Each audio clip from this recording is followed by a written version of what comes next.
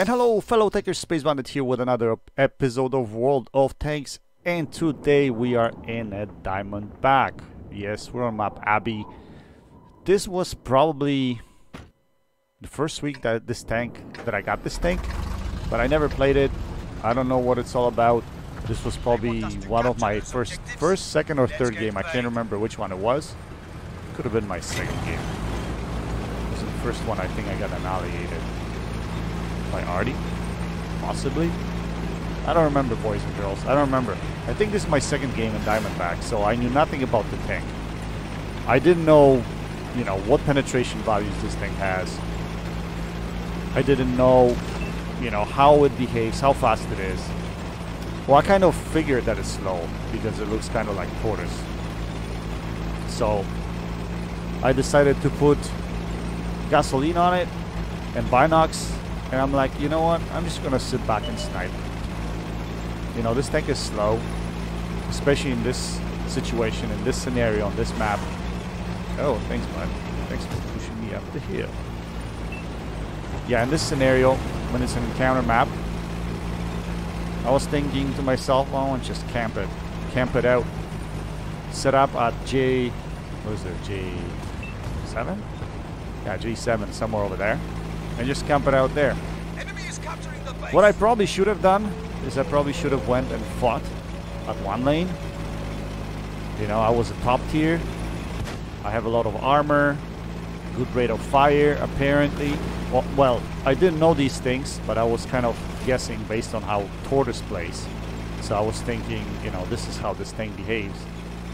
But yeah, I should have went over there and plowed, but because I came here and started to snipe,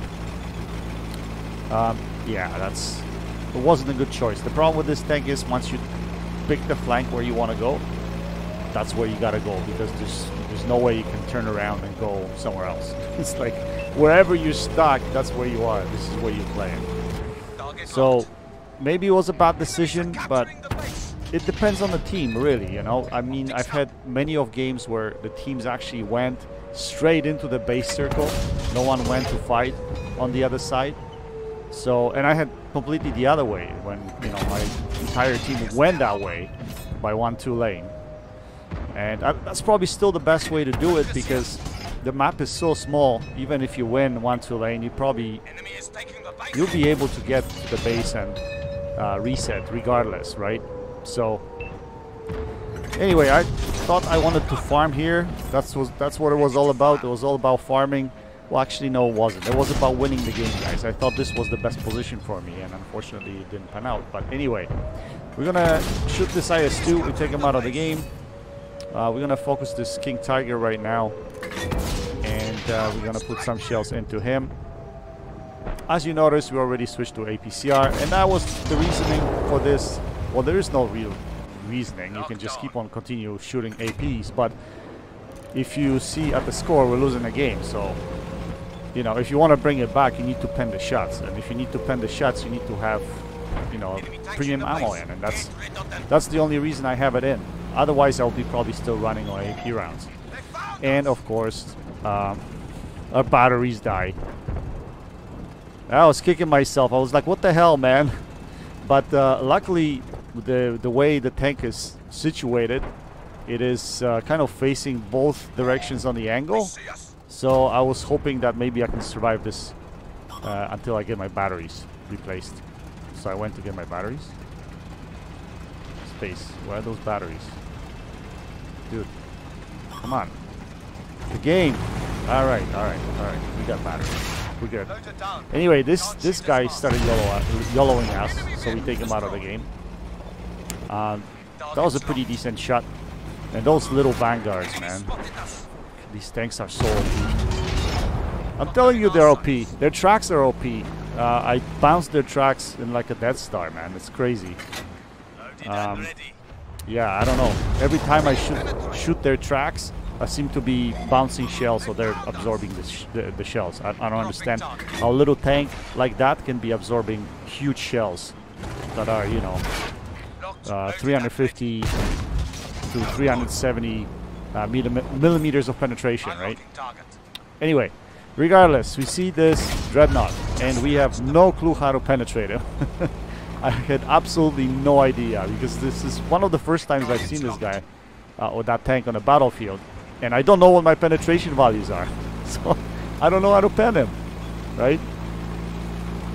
So we're gonna play cat and mouse game with that guy. But anyway, we're holding this side as well as we can, but because right now we're kind of in a crossfire a little bit, I should probably be moving a little bit forward onto where that rock is on my right hand side.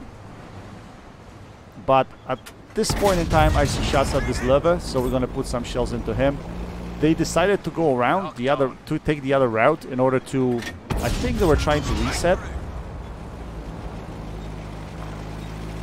But I still have shots at them from here, and here I thought I was aiming at his drive wheel, I think, but I didn't lead that shot properly there. I wanted to track him. So here, what are we gonna do?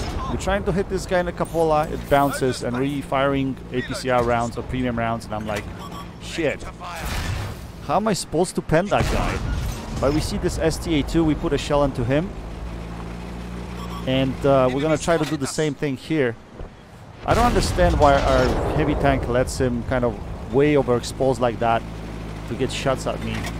Our heavy tank that is capping at the moment, he should be pretty much providing protection for us there, fighting the guys in the cap. So we moved up here because I'm worried about the guys from the left. So I want to be closer to that rock at this point in time. We see the Iron Rain over there, but we have no shots at that guy. But we can't really do anything. I mean, we're too slow. We can't really move anywhere. So this is the position we are in, and this is where we're going to be until the end of the game, unfortunately. But that's the nature of this thing. You just, you know, you just don't move much, right? Like a turtle. Even though it's not a turtle, it's a Diamondback, and I'm not sure why they call it Diamondback. But whatever, it is what it is.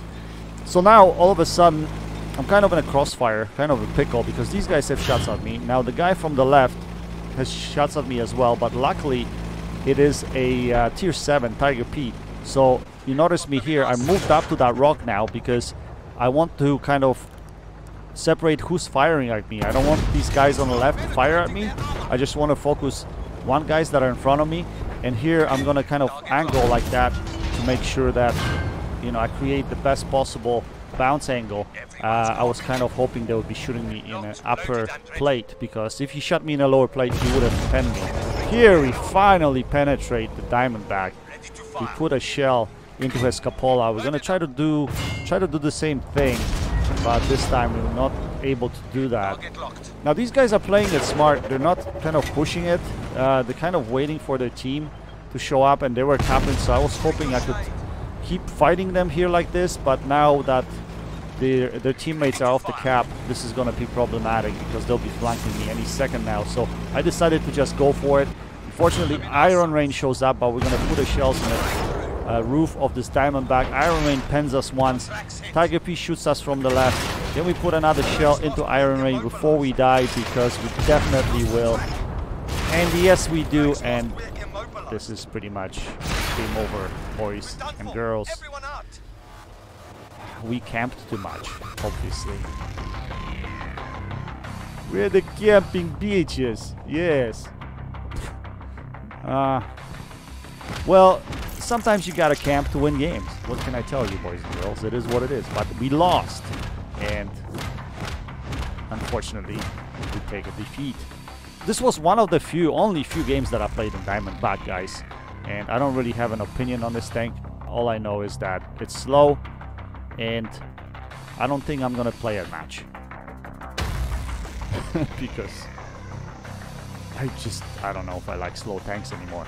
Anyway, guys, I hope you enjoyed this video. That's it for now. Until next time, happy tanking, Space Bandit Chicken.